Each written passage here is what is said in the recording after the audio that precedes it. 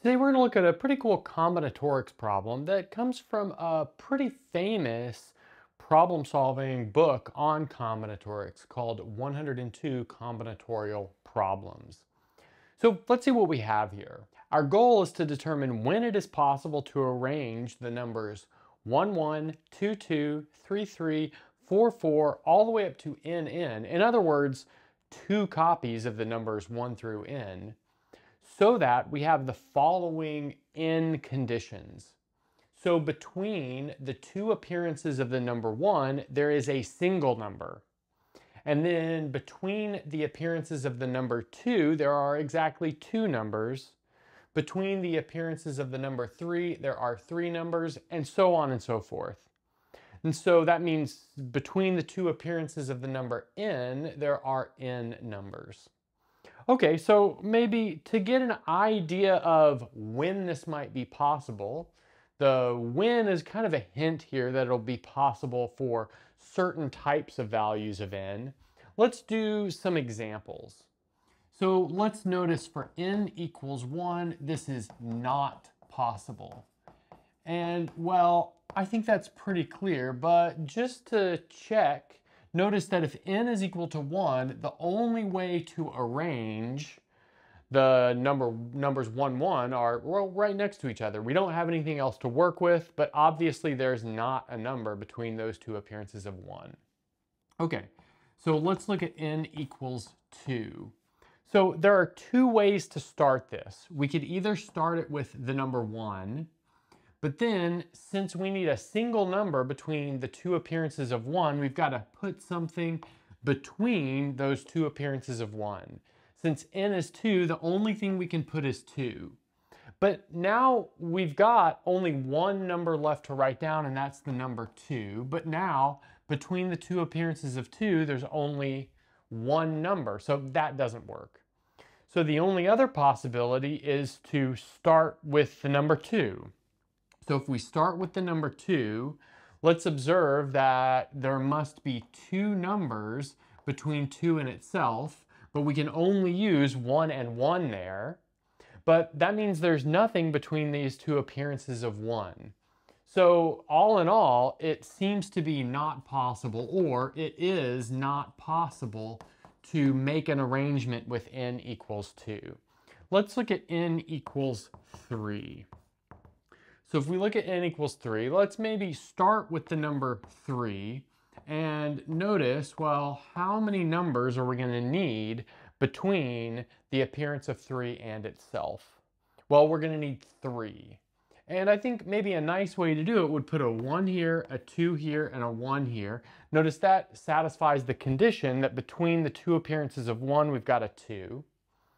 And then, well, notice that we've got two numbers here, 1 and 3. That makes it pretty obvious to put a 2 right here. So that means there are two numbers between the two appearances of 2. So it works out in this case.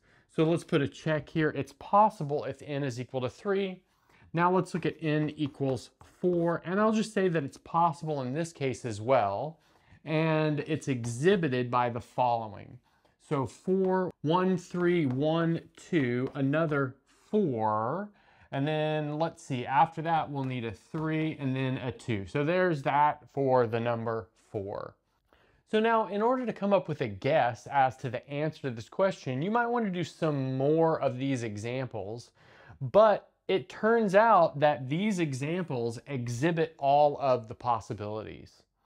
So it's not possible if n is of the form 4k plus 1 or 4k plus 2.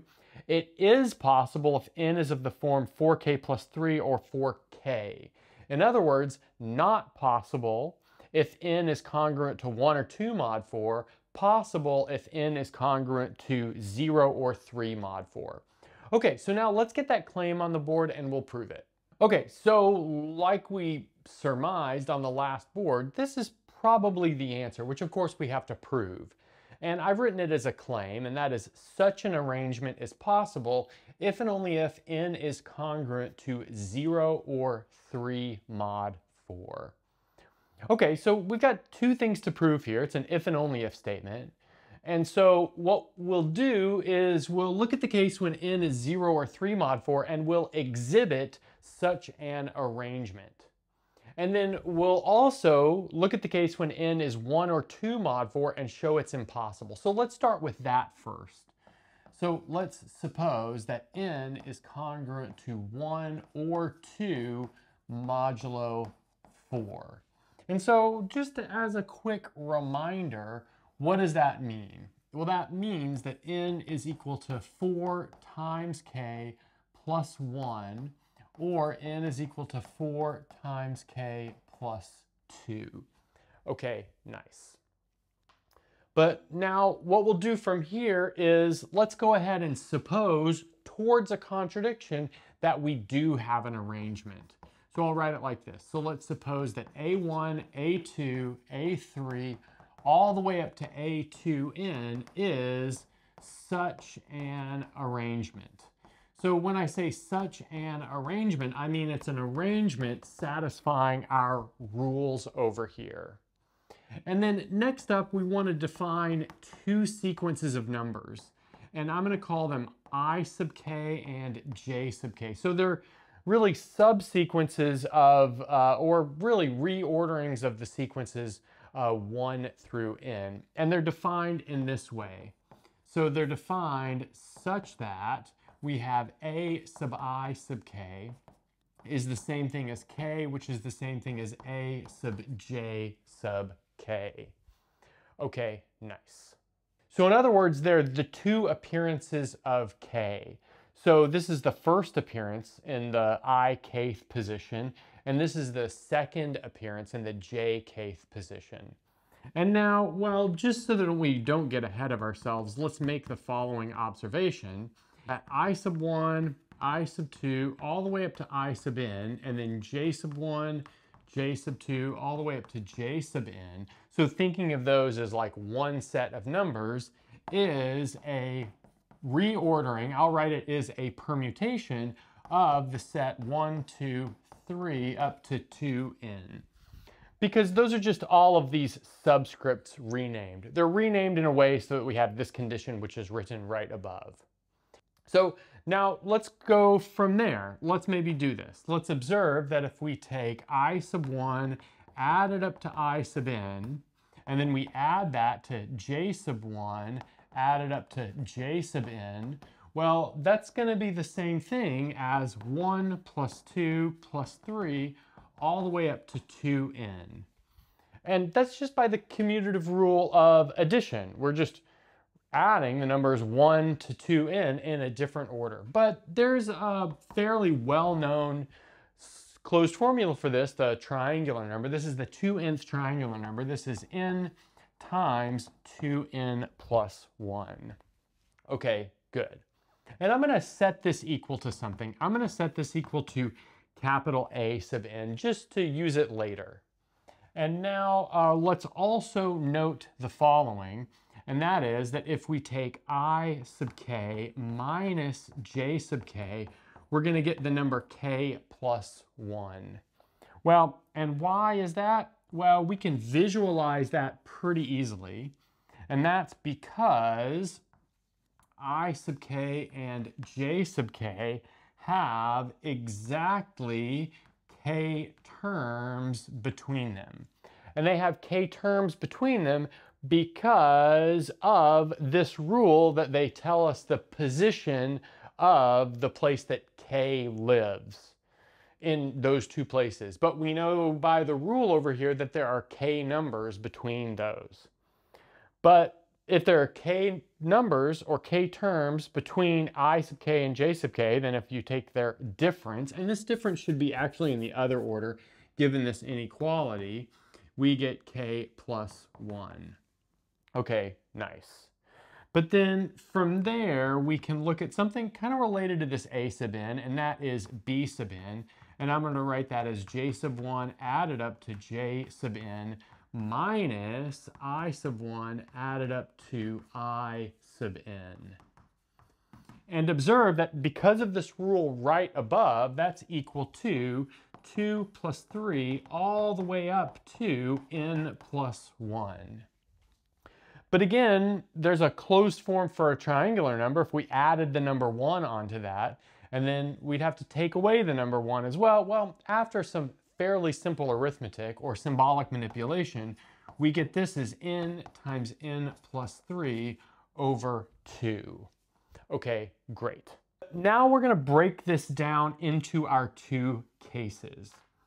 So if n is congruent to 1 mod 4, I want to notice the following. We have a sub n is in fact odd, and b sub n is in fact even. And that's because n is of the form 4k plus 1. If you stick 4k plus 1 into each of these types of things, you'll see that you get an odd number and then an even number respectively. Okay, but then from there we see that if we take their sum, we get an odd number. If we take an odd plus an even, we get an odd. So we have odd is an plus bn. But now observe that an plus bn, well, that cancels the sum of the I1 through In terms, and that gives us twice the sum of the J1 through Jn terms, which is most definitely even because it's 2 times some number. That's exactly the definition of an even number. Okay, well, now let's look at the other case. So if n is congruent to 2 mod 4, in other words, it's of the form 4k plus 2, we see that a sub n is even and b sub n is odd, based off the formulas that we have for a sub n and b sub n. But then we get the same sort of contradiction. I won't even rewrite it again. It's just that instead of an and bn being odd and even, they're even and odd. But when we take their sum, we still get an odd number. But that's equal to an even number by our previous argument. But of course, an odd number cannot be equal to an even number, which means in both of these cases, we reach a contradiction, contradicting our ability to have such an arrangement in this case. Okay, so, well, what did we do? We showed that it's not possible if n is 1 or 2 mod 4. Now, I'll just jump to a board with us exhibiting the possibilities or the proper arrangements in the case that n is 0 or 3 mod 4. So we just showed that such an arrangement was impossible if n was congruent to 0 mod 3, and I think that's a very satisfying argument. What's not so satisfying is building the arrangement in the other cases. So I'm not really going to go through that. I don't think that's super interesting. I'll just leave them on the board right here if you guys are interested to look at it. And that's a good place to stop.